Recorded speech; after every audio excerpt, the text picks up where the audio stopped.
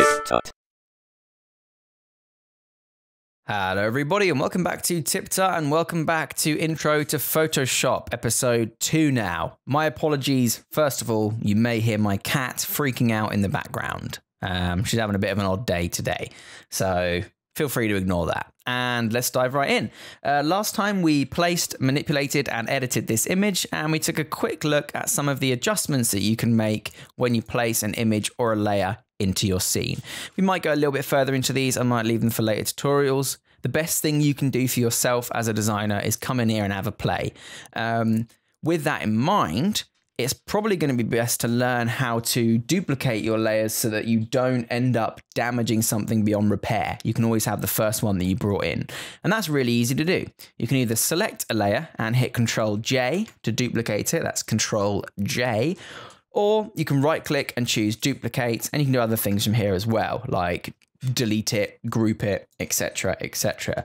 What I am going to do is duplicate this layer, and then I'm going to hide the original one. And all that means is I'm going to work from the duplicate so that if I do anything damaging and I don't have enough in my history to go back that far, I'm not going to have to worry too much. Okay. What we're going to do now, though, is start to manipulate it and see some of those geometrical, rather than geometrical shapes that you saw in the original image. Now, there's a few ways you can do this using masks or straight up using the selection tool. I'm going to use the selection tool, and I'm going to show you a little bit with masks later on. So if you go up to your marquee tool up in the top left corner of your screen, you can see that you'll probably start drawing little boxes, and there's these little marching ants that go around. What this tool is designed for is directly selecting media on your artboard, okay? And the first thing that I wish someone had told me was how to get rid of this bloody thing once it's on there, because you can't just get rid of it by clicking. Well, you can now, but you couldn't before. However, if you've got loads of selections going, you can just hit Ctrl-D to remove that as well, okay? So let's look at duplicating just a portion of this image here. So if I just hit Ctrl-J with the layer selected, it's going to duplicate everything on that layer, okay? However, if I select a portion of my screen, say for example, in that original image, there was a strip going down the middle which had been flipped horizontally. So if I select, let's say like so, and if you've got smart guides turned on, which you should, it'll actually tell you when you've selected something that is directly in the middle, okay, by highlighting these pink lines. So draw something like that. Obviously, if you're using your own image, which I highly recommend so that you're not just copying me, do whatever you think looks good, okay? Now, with that image selected in this way, I can move this around by just clicking and dragging, okay? But if I try and move this with the actual move tool selected to physically move this piece of media that we've selected here, it's going to tell me that I have to move the whole layer. And there is a good reason for that. That is because, as we discussed in the previous episode, this is being treated as a smart object, and you cannot directly edit a smart object's pixels. To do that, you have to rasterize it. Now, to rasterize it, you can right click and choose a rasterize layer. But that rasterizes the whole layer, and we want this one to remain unrasterized for as long as possible. So I'm going to hit Ctrl-Z to undo that. And all I'm going to do is duplicate the layer with this selection box made. Ctrl and J. What that does is it realizes it can't duplicate a smart guide or a portion of a smart guide that we've selected. So instead, it rasterizes the layer and then duplicates. So if I hide that original one, you can see now that we have a strip of that original image that has been duplicated, okay? But at the moment, it's exactly the same as the one below it, so you can't tell what the difference is. This is where the transform tool comes in handy. If you hit Ctrl and T, that brings up the same controls that you saw when we were placing that image beforehand. Now, there's no X in the middle because this is treated as straight up pixels since we've rasterized it, not as a smart guide image, a smart object image rather.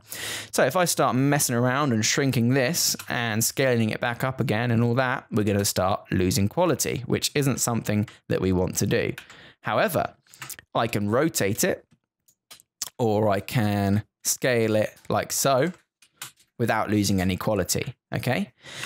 Start playing around with this. Depending on your image, it's going to obviously depend on what you want to do. But what I want to do is just flip it horizontally, and there's an easier way to do that. With your image selected or your layer selected, go up to edit and transform. And this brings up some of the different options. Now, scale, rotate, skew, distort, perspective, and warp can pretty much all be achieved by hitting Control T and clicking or dragging different parts and different areas of your line design. If you hit Control and do it, for example, then you can manipulate a corner by itself on your image. If you hold Alt while doing it, you'll do it by the center like we discussed before. If you click one of the edges, you can stretch just the edge. If you hover just outside the line, you can rotate. All these sorts of things. If you drag and move this little X in the center, that affects the central anchor point of your image, so you can rotate around a different point. All that stuff under here, under edit and transform, okay, in this section can be done by hitting Control T and a series of shortcuts. However, I want to just flip this horizontally. So with my layer selected, edit, transform, flip horizontal. And you can start to see our original design taking shape, okay? That's that step done, but now I want to draw a little box around his torso just for the hell of it. And this is going to involve a mask, okay? So we're going to do exactly the same thing we did before. We're going to select our original layer. We're going to go over to our marquee tool, and this time we're going to draw a perfect square. Now to do that, we're going to click and drag, and then hold Shift, and that locks to a perfect square until we get one roughly the size that we're happy with. Maybe like that. Then with the marquee tool still selected, I'm going to drag this until my smart guides appear and I know that I'm centered on the image. Okay. I'm then going to do the same thing and hit Control and J. Now, this is where we're going to start working with masks. At this moment in time, with these duplicated layers, we have done something destructive. And what that means is we can't get this information back. The information that we've deleted from these layers is gone forever. Okay. With masks, you can hide that information, like, for example, hiding the middle of this square, but still bring it back later on if you wanted to, okay? And that's really easy to do. All you need to do is go down to this little icon on the bottom of your screen under your layer with the right layer selected and click it. It looks like a rectangle with a hole cut out of it. What that'll do is add a white box with a chain icon next to your image. And what this white box means is that's your mask. At the moment, it looks like it's done nothing. But that's because with a mask, you can treat one rule as true. And that rule is if it's white, it is completely visible. If it's black, it's completely invisible. If it's gray, then it's that level of gray not visible. So if it's very light gray, then it's going to be about 90% visible. If it's a very dark gray, it's going to be about 10% visible. And the way you can control this white or dark, this light or dark mask here is by your tools over on your left-hand section. For example, the brush tool. If you click the brush tool, you can see that we have a different menu appearing up the top here, this subcontextual menu here. You can control things like the brush size, and it gives you a nice little preview of that up here. You control things like the hardness, so how hard or soft the edges of your brush are. And you can do all sorts of other things as well by creating new presets and opening up the brush manager, which we'll get into at a different time. At the moment, you can see that I've got a white brush here. That's the foreground color. And if I start painting, nothing's going to happen because our mask is already white. Whereas if I make a black brush by either clicking the little switch foreground icon or by double clicking this swatch and choosing the color, okay, and then I start scribbling, it's going to start what looks like erasing portions of our image. However, you can see our image in the layer panel is still all the way there. It's just masked out the area that we've drawn on. So if I undo that, that's one way to do it. However, you can't draw a perfectly neat square, you know, with just the brush tool and then fill it in and like that. That's not going to work, is it? What you can do now is go back to your marquee tool. Okay, and you can click and drag until you find something you're happy with.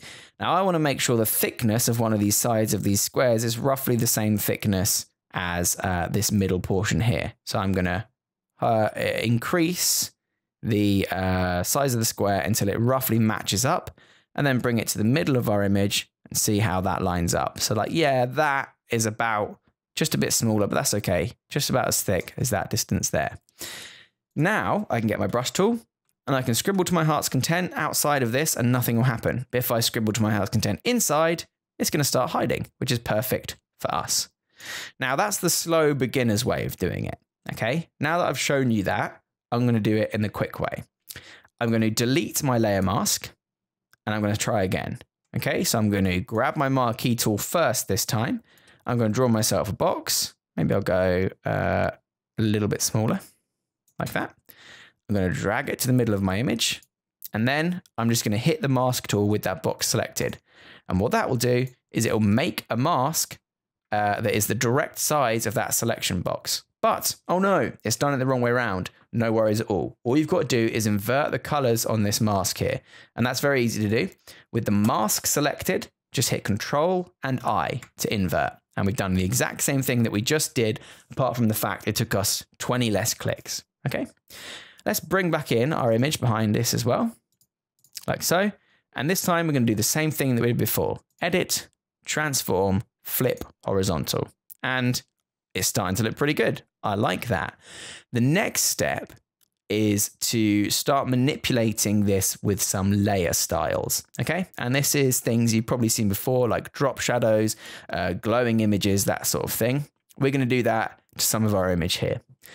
However, at the moment, if I applied a layer style, it would only apply to one of these layers. For example, if I added, and we will go through this, don't worry, if I added a quick drop shadow to this image, you can see if I drag this all the way up and hit OK, that it's only put a drop shadow around our square box here and not around our other element. And that's because we've just applied it to a single layer, which I'll just undo. If you want to apply it to multiple layers, the best way to do that is to group them. And that's really easy. Just select the layers that you want to put in a group, and then you can click this little folder icon down the bottom, or you can hit Control G to group those together. And that just makes a little folder. Now, whatever effect I apply to this folder, it's going to apply to everything that is inside it. Okay, so effects, drop shadow. And now it's applied that same drop shadow to everything in that folder. It's a bit strong though. So I'm going to start adjusting this. But before I do, I'll go into what the details of layer styles are. So layer styles allow you to, believe it or not, style your layer. Okay, so you can either do it by hitting the effects button down here, or you can go up to the layer icon, layer style, and choose it from here. Again, they do the same thing. This is just a quicker way of getting to it. If you hit here and choose blending options, that'll open up the window you've just seen without applying anything, so that you can go through and choose what you want, okay? If you click this little icon and choose an icon, a layer style from down here, like drop shadow, it will apply whatever your last version of that was to the effect, so you can start working straight away. I'm going to reduce the opacity or see-throughness of this drop shadow because it's a bit strong at the moment. And then I can start messing around with these little icons down here. For example, I can increase the distance, but reduce the size down to 0. What that does is increases the distance of the shadow from the original, and the size is basically directly comparable to blurriness. So if I increase the size, it's going to get more and more blurry. For this one, I want the distance to be 0, the size to be fairly big, the opacity to be about 35, and the spread basically affects when the darkest point of that or the closest point of that starts. So if the spread was at 0, it would start sort of at the line, and if you increase the spread to the point where it's further than the size, it'll actually overlap the blurriness of the size. Okay, I'm going to leave it again on 0 for now. That's all I want to do to this layer, but again, for the sake of teaching, I'll show you a few of the other options, like for example, bevel and emboss. Bevel and emboss allows you to control the sort of a chiseling, either embossed or beveled, I suppose, either a standout or chiseled in effect of your layers that you've selected. You can increase things like the size, how soft it is. You can change the angle of the shading. You can change the light pattern on the shading into some really weird ones if you wanted to. And you can also change things like the highlight mode and the shadow mode's blending mode, which we will get into in a minute because that's better explained when applying it to a layer directly. Okay, you can do other things as well, like add a stroke, a bright red one around the outside, for an example. You can add a shadow to the inside. Again, much like it was with the hue saturation, curve tools, things like that. This is the best thing for you to do. Just have a play around and see what these tools can do. Okay. What we're going to do now is just leave it on drop shadow, for example. Okay. And hit OK. We're happy with that. That's the way it is. That will do for now, I think, for this episode. Next time, we're going to look into blending modes. And we're going to look into creating shapes finally, okay? Creating elements on your stage, and then we'll finish it off with a little bit of text. So thank you very much for watching, everybody. Thank you for sticking with me if you made it this far, and we'll see you next time on the next episode of TipTut. Remember to subscribe for more tips, tricks, and tutorials. Thanks for watching.